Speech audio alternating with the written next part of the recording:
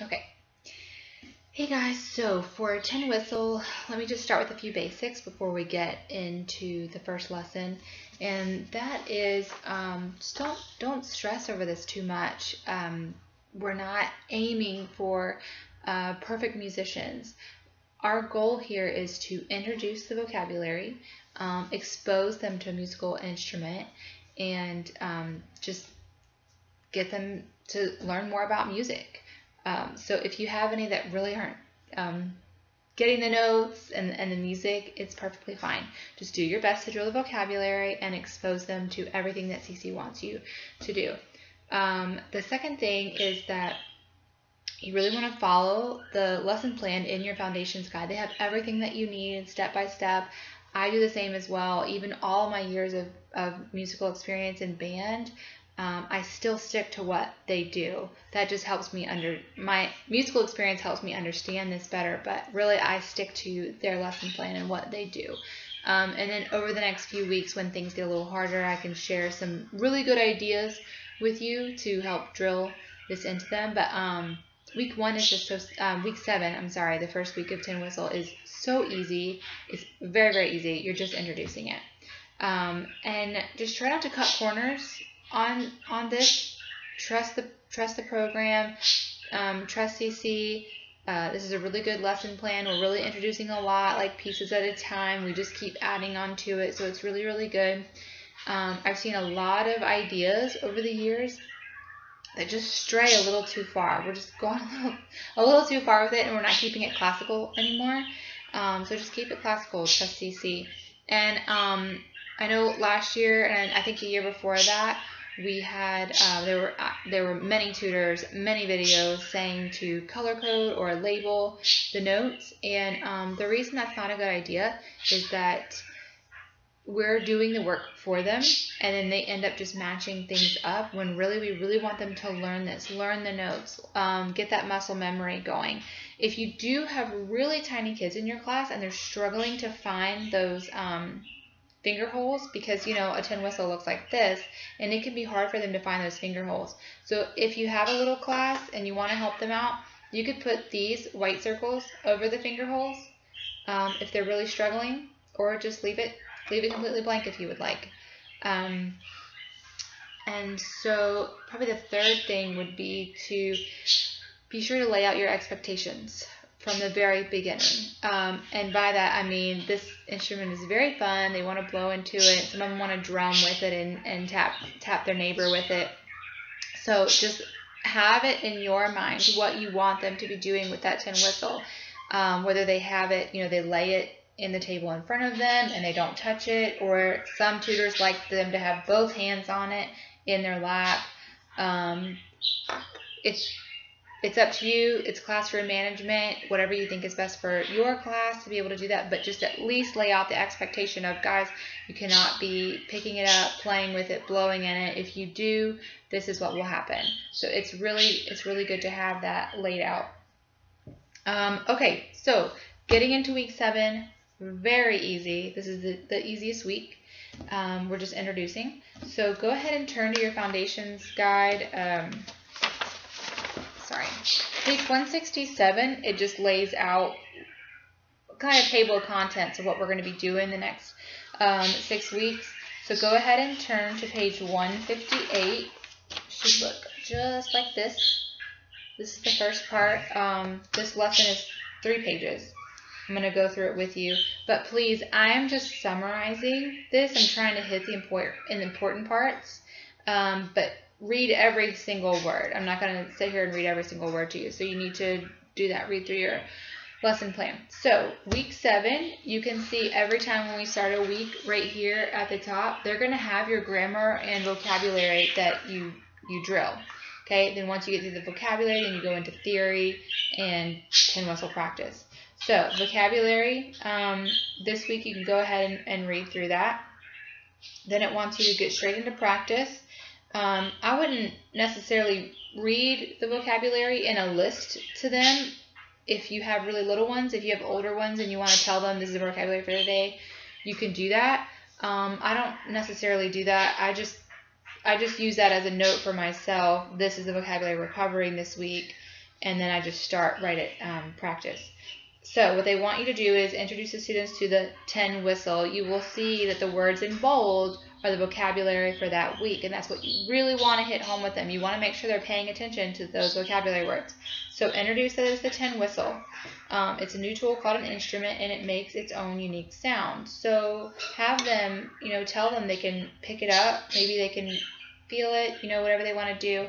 And then what you're going to have them do is play, blow into it, and they'll, some of them will go crazy with it. And you can have them do this a couple of times, maybe 10 seconds at a time, have them play it and then stop and play it and stop. And then that will introduce to them the next vocabulary word, which is cacophony, how it just sounds so awful. It's not harmonized. And so it says number 2, like I said before, to set the standard that no one is to play or doodle while you're teaching. So number 3, we want to identify the parts of the tin whistle. This is very important to get to know the instrument that you are playing.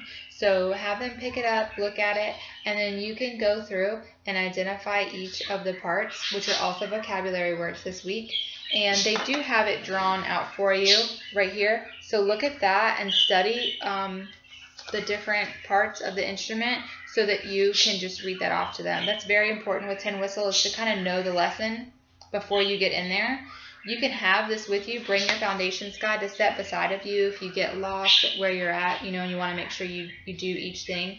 That's great. But you don't want to just hold it in front of you and just read straight through it. You want to be able to know the lesson. So number 3 just goes on to covering more vocabulary about the different parts of the tin whistle. So go ahead and turn to page 159, number 4. This is where we show students how to properly hold the tin whistle. So basically read through this paragraph. It's basically going to show you this. This is what I tell my class, that they want to sit up straight. We want to get this airflow going, and we want to look professional. We're playing a musical instrument. It makes them feel a little special. So we want to sit up nice and straight and hold their tin whistle at a 45-degree angle. So show them, let them, they can demonstrate it themselves, or you can do it for them. We're not going to be holding it like this with their elbows on the table, or holding it up high or down here low like this.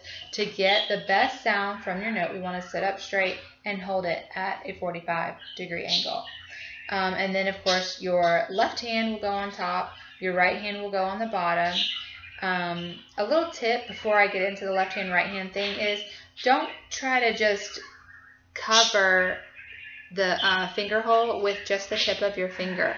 Instead, lay the pad of your finger over the hole. A lot of people try to play it just like this. They think that the tips of their fingers have to go into the finger hole. Not only is this more difficult, but air can still escape sometimes, especially with those little tiny fingers. So teach them, and this is for yourself too, you just need to lay the pad of your finger over the hole. That's all you have to do. You don't have to get the very tip in there. So anyways, so left hand on top, right hand on the bottom. A lot of people ask me, is this important? What if they want to switch it? I would recommend not switching it. Because we're going to go on to do left hand exercises, right hand exercise, that instrument muscle memory, we all need to be learning how to play it correctly. In all of my years of music, playing different instruments, we had people that were left-handed, people that were right-handed, and we all still held and used the instruments one way. But obviously, if you have a kid in your class that's really struggling and they do not want to do it that way, I mean, you got to do what you got to do if they really have to switch it. But I do recommend keeping left hand on top, right hand on bottom, no matter if you're left-handed or right-handed. That's just how you hold the instrument. So, so just read through that paragraph on number 4 on how to properly hold your tin whistle.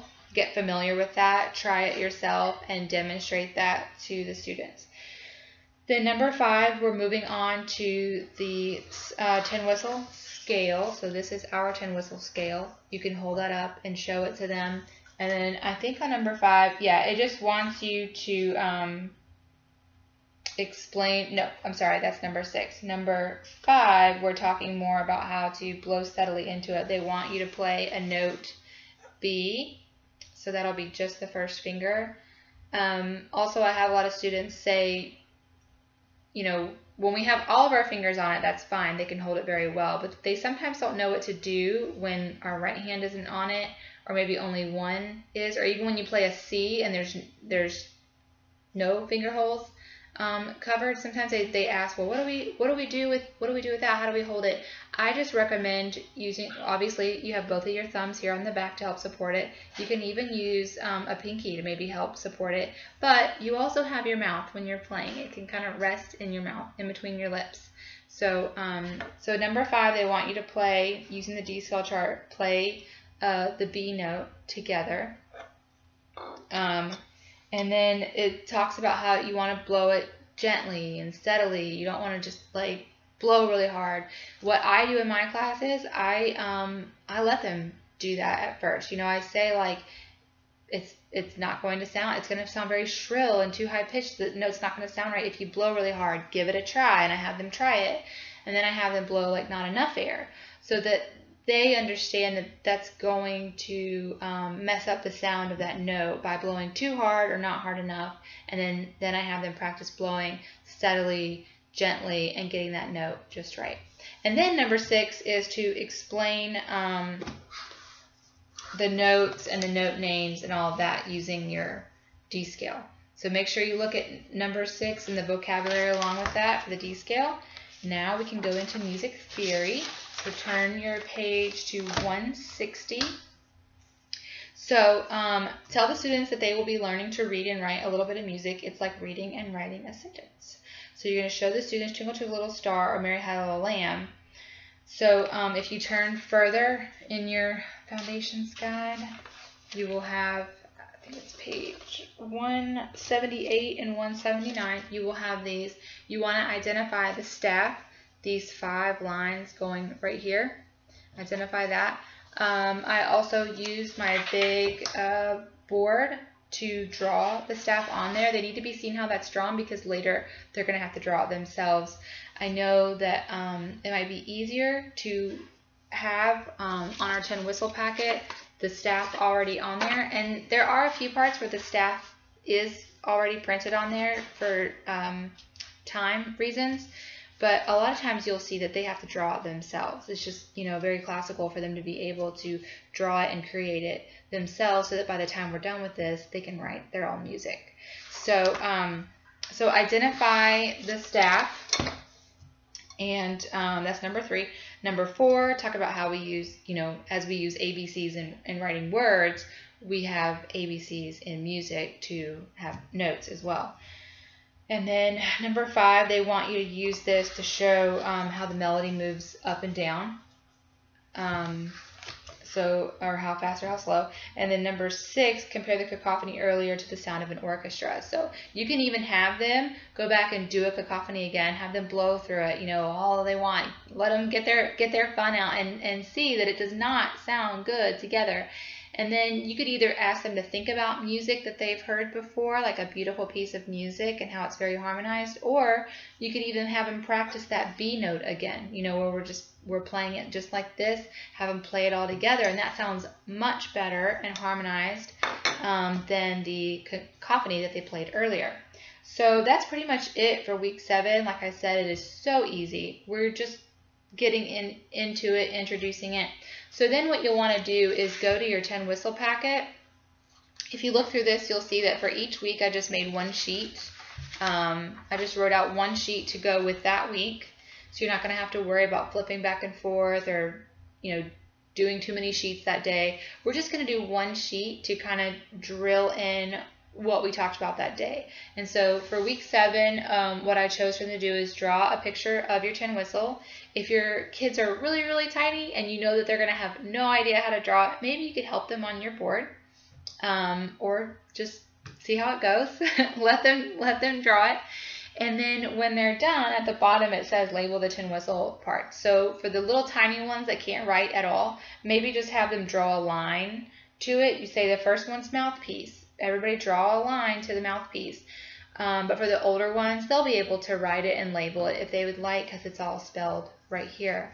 And that's pretty much it, guys. Week 7 is super simple. As we get up in the weeks, week 8, not too bad. But then I think around week 9 is when it gets a little more difficult, where people are not really understanding what the book is talking about. And you'll also notice too, when we get through each week, week 8, week 9, we are reviewing everything that we have learned so far. We're just adding it all together, and you'll be amazed what they pick up by the 6th week. So if you guys have any questions, please let me know. But week 7 is very, very easy, and then I will start on my videos later for the following weeks. So let me know if you have any questions on that.